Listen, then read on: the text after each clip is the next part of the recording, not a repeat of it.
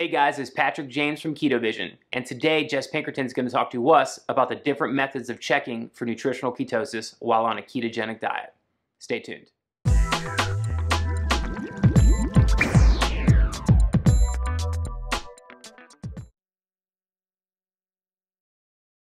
Hey guys, I'm Jess Pinkerton with Vitality Fitness, and I'm here today to talk to you about the 3 different ways to test for nutritional ketosis.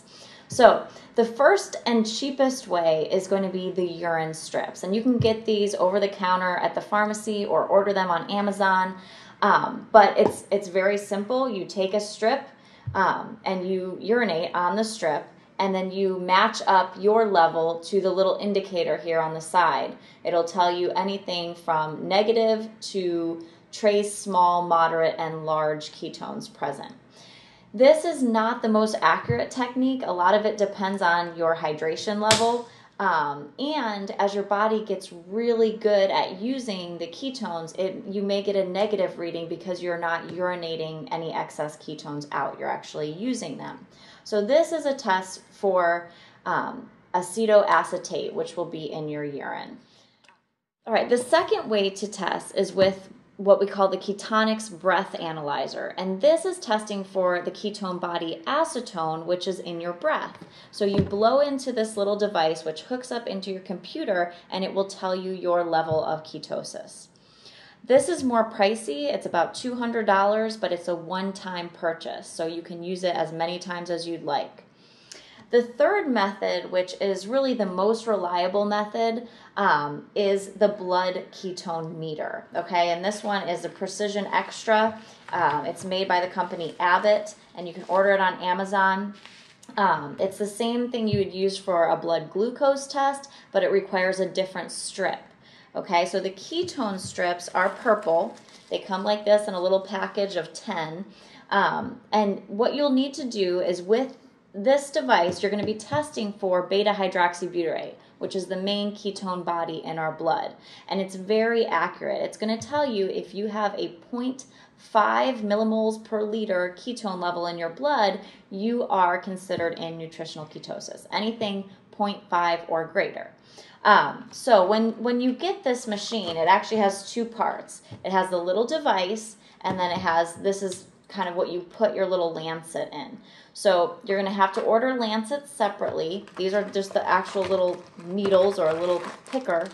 And they come in like a 100 pack.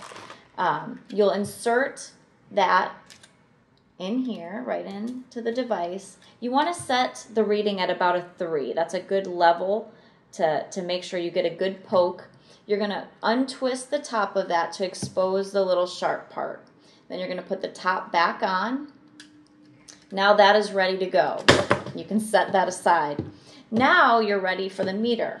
This is where the strips come in. Now the strips are a little bit more pricey. They're about $3 a strip, so it's not crucial to test daily. I suggest once a week really for testing. You can alternate between morning and evening readings. So one week you could test first thing in the morning when you wake up. The following week, pick a night, and you always want to test 4 hours after your last meal. So 4 hours after dinner would be a great time to test. So really, you only need to use one of these a week. This is where the expense comes in. All right, so now I'll show you actually how to use the blood ketone meter. All right, so once you have it lined up with your finger, you're going to press the button and then get that little droplet of blood, and you're going to put that right on the end of the strip. And then it's going to give you a countdown for 10 seconds.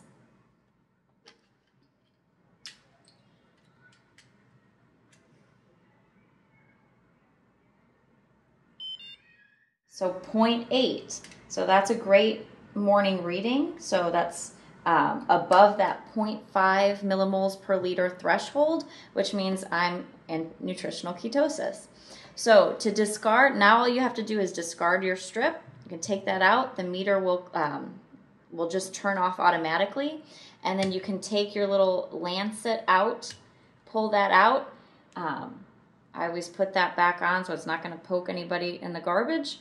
And then you can replace the top and store it back in the little case that it came in, and it'll be ready for next time. There's even a little pouch over here you can store your strips, and it zips right up. All right, guys, so just to sum up, I would always recommend testing with a blood ketone meter in order to get the most accurate result and really know if you're doing the ketogenic diet right.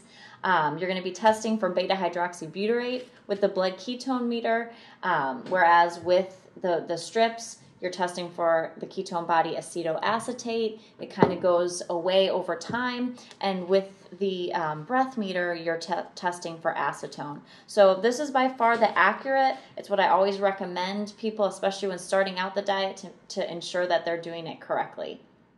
That was such a great video from Jess Pinkerton at Vitality Fitness. If you have any questions or comments, leave them in the comment section below. As always, if you like our video, give us a like and then subscribe to our channel. And that way, you'll always get up-to-date videos on all things ketogenic. This is Patrick from KetoVision. Have a great day.